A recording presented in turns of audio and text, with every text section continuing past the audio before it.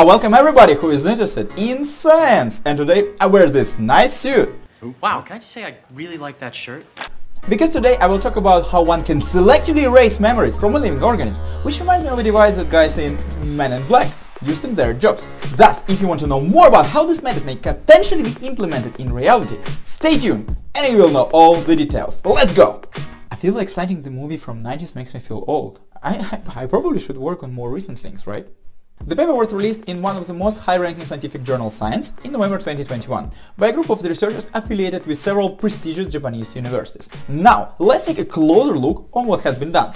The current prevailing use of episodic memory is that it's initially encoded in the brain region named hippocampus, and subsequently transferred to other brain regions, including cerebral cortex, for long-term storage. And this transfer process is named memory consolidation.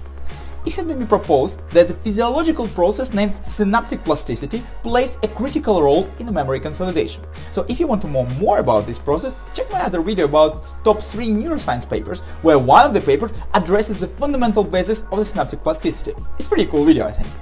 But let's come back to current topic. But for this video, it's enough if you consider that during synaptic plasticity, the transmission of the signal from a neuron to neuron through a synapse can either be increased, then we talk about long-term potentiation, or decreased, then we refer to long-term depression. I mean, it makes sense.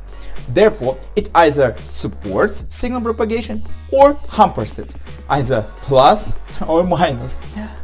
It reminds me of one cinema scene. If you're not with me, then you're my enemy. Thus, the process of memory consolidation can roughly be viewed as a balanced combination of long-term potentiation, shortly named LTP, and long-term depression, shortly named LTD, across many thousands of synapses. Perfectly balanced. Pretty, isn't it? Perfectly balanced, as all things should be. In the present paper, scientists developed a method to selectively erase long-term potentiation, LTP. How that can be practically done? Let's consider a simple system of 2 neurons, where one neuron signals to the other, and take a closer look on what happens in the synapse during LTP.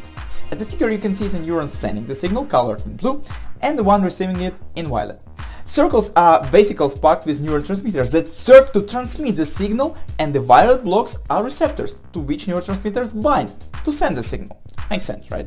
Another important structure of the postsynaptic site is so-called actin, the protein that maintains the structure of the postsynaptic site. Importantly, this structure is not rigid, not stable. During LTP, it increases, corroborating the signal transmission, and in case of LTD, the corresponding volume decreases, hindering the propagation of the signal. Now, let's assume that we have learned something, and consequently, we'll have an enlarged postsynaptic volume at some synapse. And some volumes at some synapses it will be decreased. But let's focus on the synapses where it increased. As we discussed, all these changes are dynamic. Therefore, we need an agent to stabilize this new shape, and this agent is named Cofilin. In a nutshell, when present in a high concentration, Cofilin stabilizes these newly formed structures, and in this diagram it is represented as these green circles. Then researchers decided, let's temporarily deactivate this key protein. Then what will happen? This enlarged postsynaptic site that kind of stores your experience or memories will not be stabilized anymore and returns to its original size. However, we cannot just delete this protein permanently, because then an organism will not just lose recent memories, but will not be able to form the new ones. And we don't want it. We need to just deactivate it temporarily, and then, after memories are gone, bring this normal functioning back. Like in Men in Black, after people received this flash of light, they could do all daily life activities without any problems. Question is, who are you? I'm the postmaster of Truro, Massachusetts, and I'm ordering you to leave these premises. To accomplish this highly ambitious goal, researchers injected a specific adeno-associated virus into the brain, and no worries, those are not the viruses like COVID and are completely harmless. They only work as a courier to code the expression of a specific agent in a target cell. When optical stimulation is then applied, this agent releases oxygen, which consequently deactivates Cofilin. When the light is switched off, the normal functioning is restored, but the enlargement of the synapse is gone. Thus, the memory is gone too, but only the recent specific ones. And again, similar to Men in Black, the witnesses forgot only the recent alien reality events and this effect is caused by a rapid flash of light. Therefore, combining all these pieces together, you induce the expression of a light-sensitive agent. By illuminating the target area with a specific light, you activate this agent. Agent inhibits Cofilin and destabilizes the enlarged postsynaptic side, and postsynaptic side relaxes back to its baseline, and therefore the learned information is gone. You can never take away all man's memories. This paper is a beautiful demonstration of how you can combine state-of-the-art bioengineering techniques with a fundamental neuroscience knowledge to get a highly specific desired effect. Moreover, this tool allows researchers to erase formed memories at different time points after the animal learned a novel information. Apparently, the formation of the memory consisted of 3 critical waves. The first wave acts locally in the hippocampus, roughly within the first 30 minutes after the learning process. It seems to be like a first rough draft of what has been learned. The second wave appears during the sleep on the same day, organizing the neurons into synchronously firing ensembles, kind of a pre-final version to be stored.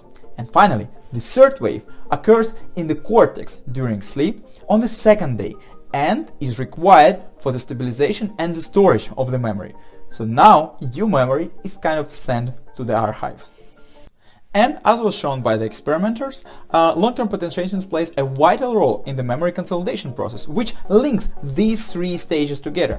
Who knows, taking into account that optogenetic is already applied in humans and we need to learn huge amount of information every day, maybe we may use such techniques and revealed mechanisms not to erase but to enhance memory consolidation and increase learning.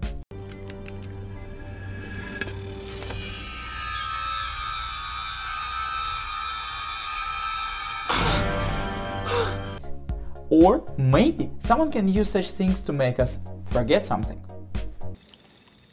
I am just a figment of your imagination. Thanks for watching. If you like this video, please make sure to give it a thumb up and do not hesitate to leave your comments, impressions or just emotions in the comment section below. As usual, every comment will receive a response. Every piece of information is important and does help to improve the channel. This is for today and I hope to see you soon.